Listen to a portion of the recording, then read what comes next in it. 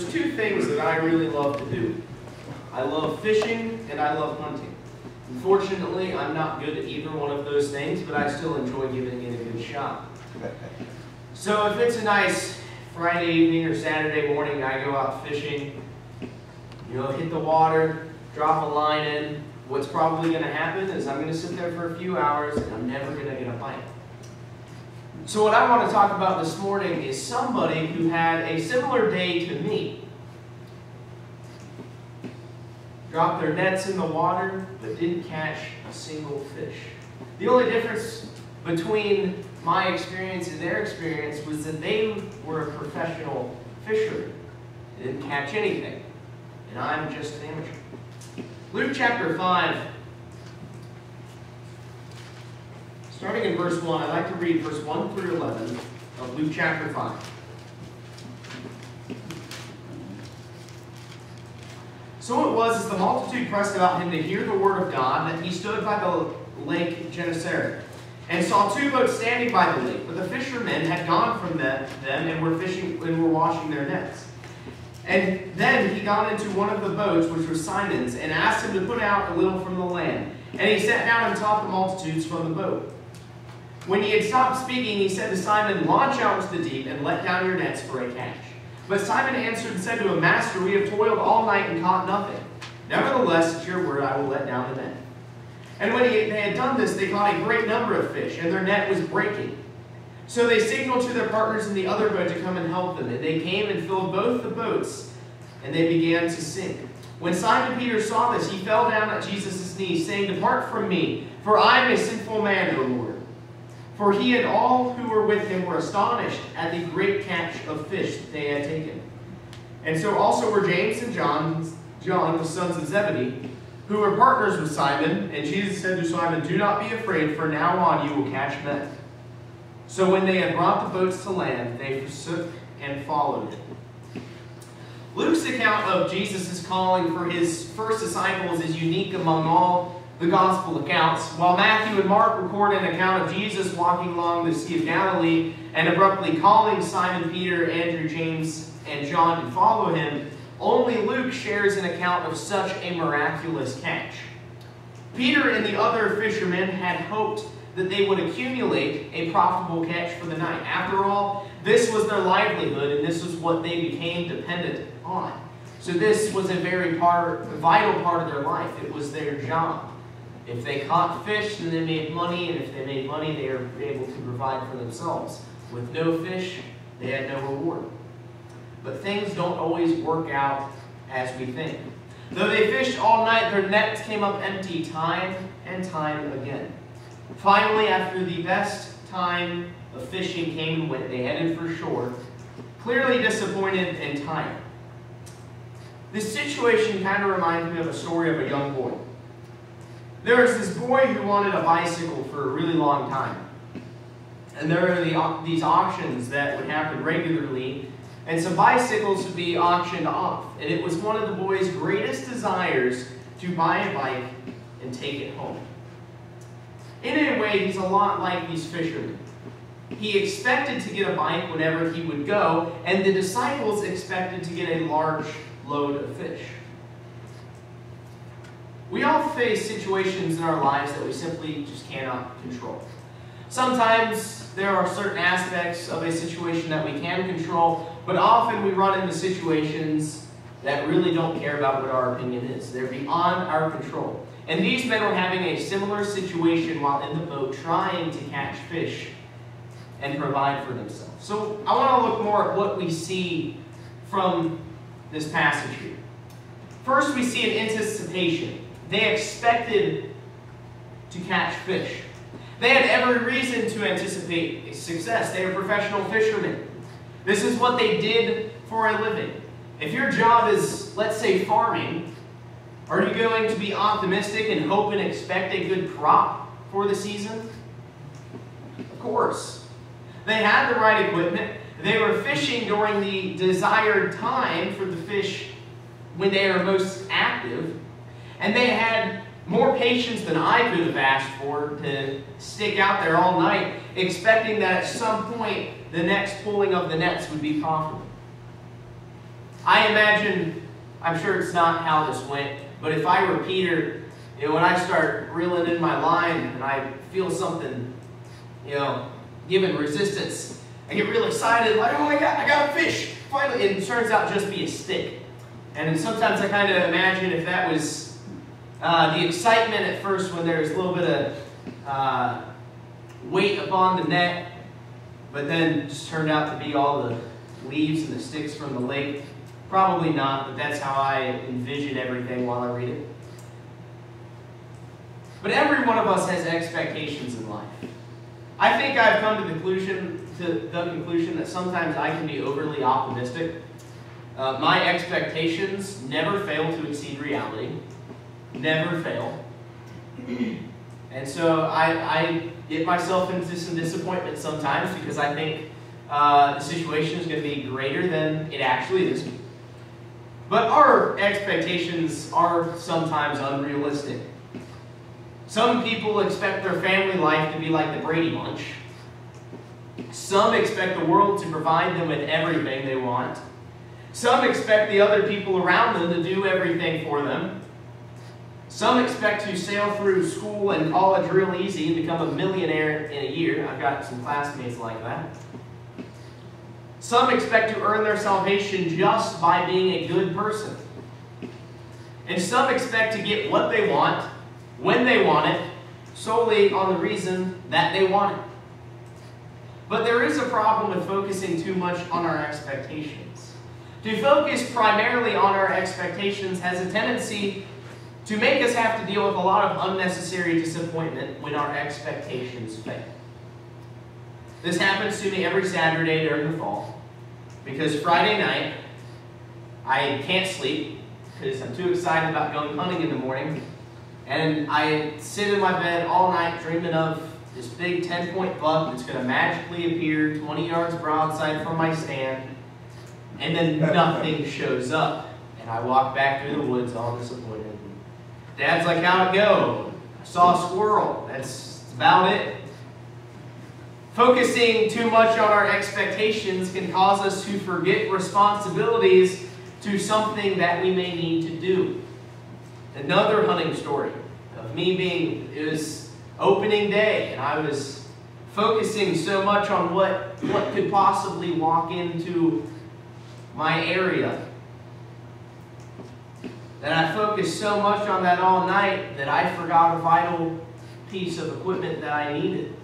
Once I actually got a deer, I forgot my deer tag because I was focusing too much and was too excited on the expectations that I had placed for myself that I forgot to make sure I had everything I needed.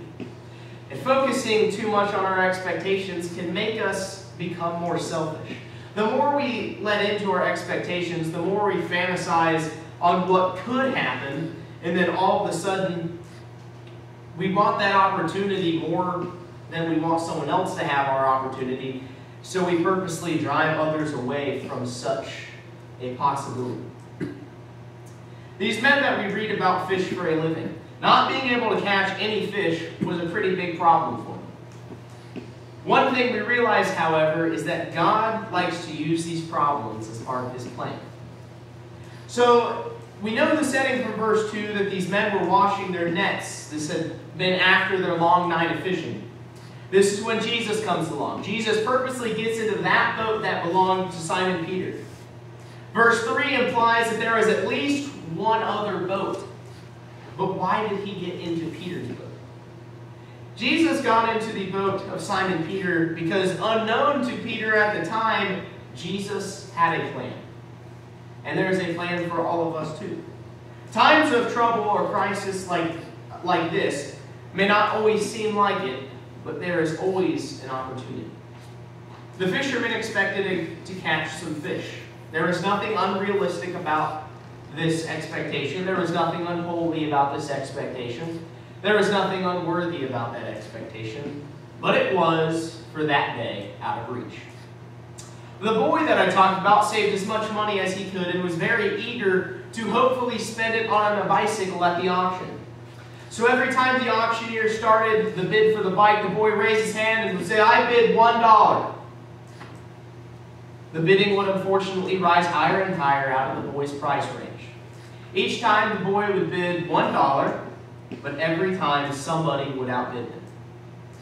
Each time the boy's disappointment grew. He's sort of like these fishermen. They were very optimistic about a good catch, but as they pulled empty nets over and over, their disappointment increased. They had expectations. But what more can we learn from this text? We see the disappointment that we talked about. They pulled empty nets. Each time they pulled the nets up, they were empty. Their discouragement deepened and their expectations shrinked. Sometimes our highest expectations take the deepest of plunges. Our realities fall far short of our objectives. Our anticipations fail us. Our nets come out of the water empty. We may try humbly and very hard to reconcile with someone, and they refuse our efforts. Our nets came up empty, and we are disappointed. We may work very hard to please someone in our lives, but our actions come unappreciated. Our nets came up empty, and we are disappointed. We may stay up late, open the books from cover to cover, and still not make the honor roll or make a good grade on the test. Our nets came up empty, and we are disappointed. Dealing with disappointment in our lives is something that we will always have to deal with. Like the fishermen, sometimes we pull in empty nets no matter how hard we may try. We suffer disappointment and stress, but it wasn't the final word for the fishermen, and disappointment doesn't have to be the end of the story for us. The little boy began to think that disappointment was all he was going to have, as bike after bike sold to the highest bidder. As the last bike was being sold, brought forward, the little boy, again raising his hand, said, "I bid $1. The figures in the bidding rose a few dollars, and the auctioneer finally closed the bidding at $12. You know what you're thinking? $12 for a bicycle? That is a steal. And he said, "Sold," to the little boy in the front row. Now, the auctioneer reached into his pocket, grabbed $11, and laid it on the counter. The little boy came up, put his dollar in pennies and nickels right beside it. The boy then took his new bike and headed for the door. Just when the fishermen thought that their night's labor was for nothing, and Peter felt very discouraged, Jesus stepped in and made the difference. In effect, he laid his $11 alongside Peter's one. So we see Jesus executes a miracle. During his ministry on earth, Jesus performed many miracles, which included healing the sick, raising from the dead. The Bible describes more than one miracle of Jesus involving fishing. And in Luke chapter 5, Jesus is sitting in a boat, talking to the people on the shore of the sea. And he instructs Peter to take the boat further into the lake. As we know, the net went into the water, and all of a sudden, it implies it was not much time after lowering it that they caught a large amount of fish, such a big amount of fish that the nets began to break. An interesting thing here is that some people who try to dismiss the miracles of Jesus suggest that there is no miracle performed by Jesus here, but rather that Jesus just saw where all the fish were and Peter did not. But if that was true, why wouldn't have Peter have seen them? Why wouldn't these professional fishermen who go out here probably multiple times a week, if not every day, know where to find the fish? Jesus was not just trying to provide for their pocketbook. He had a better idea in mind, a greater purpose. Jesus wanted to show these men the power that he had, so that and have these men follow him as a result of the power and what Jesus had done for them. Jesus still provides for us. He has performed miracles in times past, but we need to be aware of some things. Jesus is not some type of vending machine who you come to only in a time of desperation and insert your coins of prayer. We have to stay with Jesus and continue to follow him, not just in times of need. We need to pray and have a connection with Him. He has promised to meet our needs and to give us what we need beyond our capacity. Philippians 4, verse 19, "And my God shall supply all your need according to the riches in glory by Christ Jesus." Those promises, however, are spoken to those who are faithful. He does provide for the lost by giving them the Word of God and how to come to Him and follow Him. But His promises of eternal life are for the following, the people following Christ. When we come up short, when we cast out our nets and come up empty, He is there to provide for us. The auctioneer, motivated by kindness and sympathy, provided for the young boy. He added his $11 to the boy's $1 and allowed him to buy the bike. Nothing could have made the boy happier than to buy his own bicycle. As the boy was going away with his bike, he realized what the man had done. He laid the bike down, ran back to the auctioneer, gave him a big hug, and cried. When Peter realized what had happened and saw the great quantity of fish, he was amazed, humbled, and grateful. And finally, we see a surrender. Peter exhibited a proper response. We know what happens next. The net's so full of fish that they begin to break. The boat's so full of fish that they begin to sink.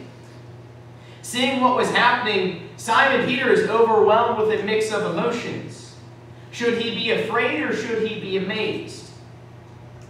But he is sensing that he is in the midst of some great power. Once Peter realizes this, he responds by falling down at the knees of Jesus and saying, "Depart from me, for I am a sinful man." He immediately realizes who is before him. Simon Peter is very much caught in surprise in the moment. After all, who wouldn't be?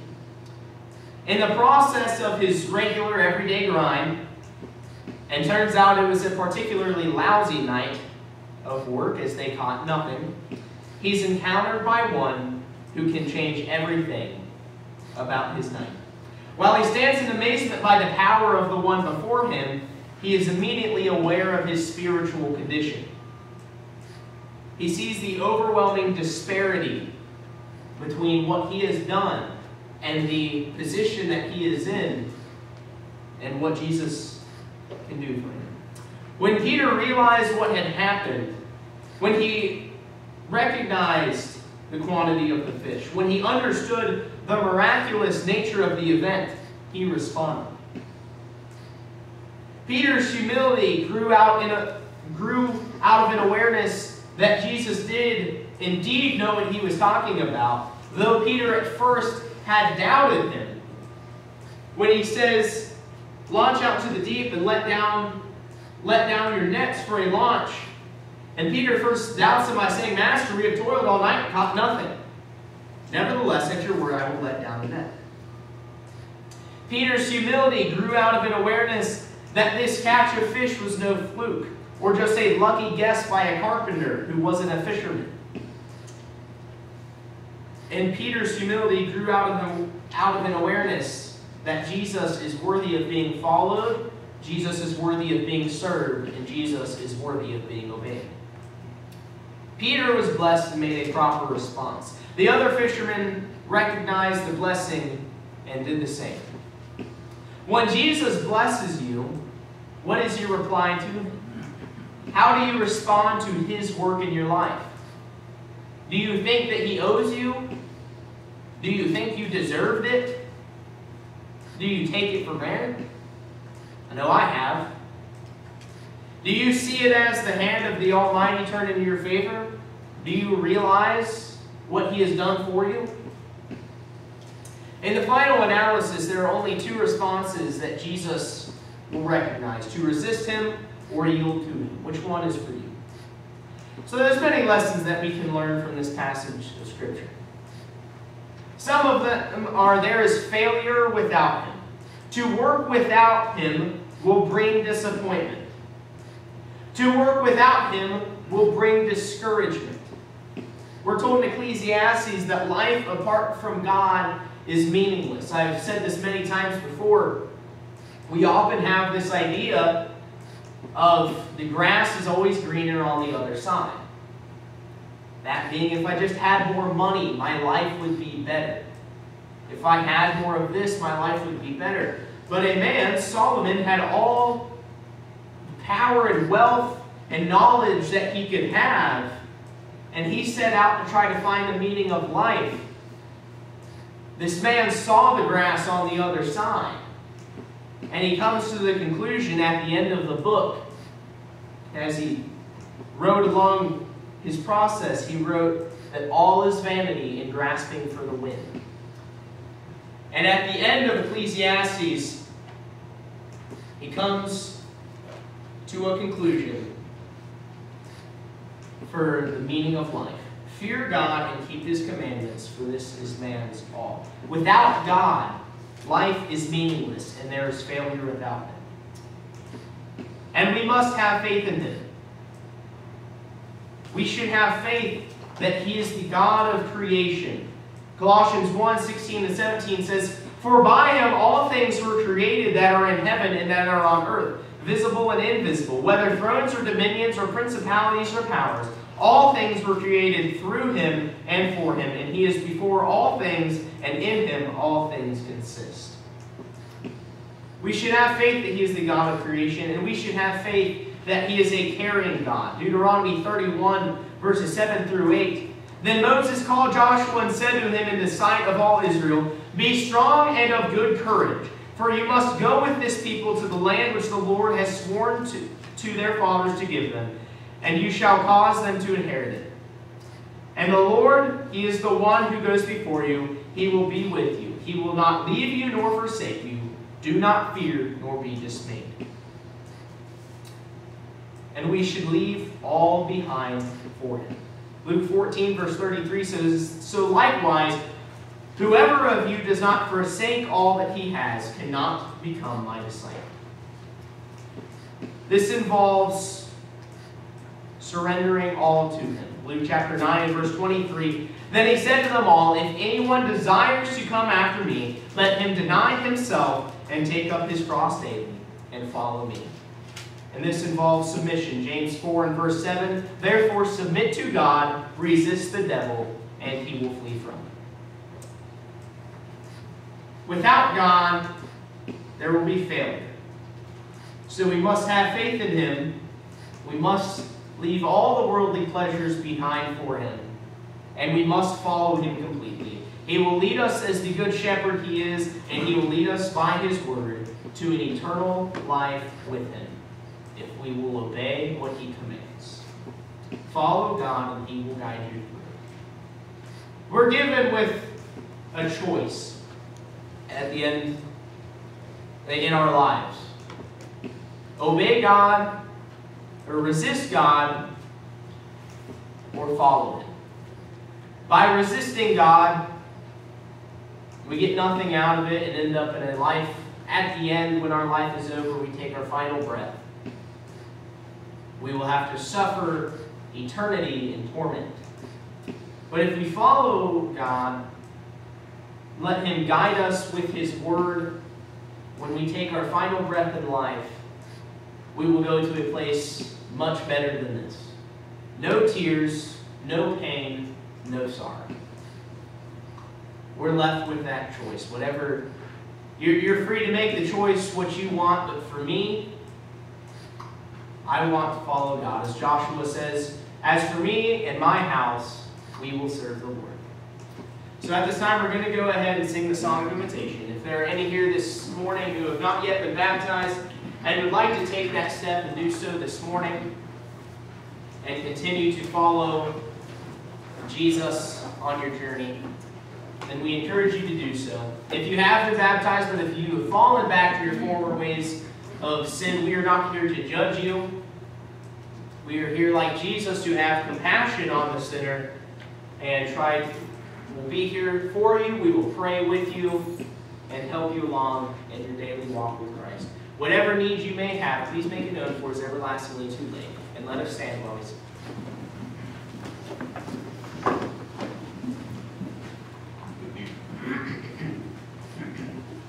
Jesus.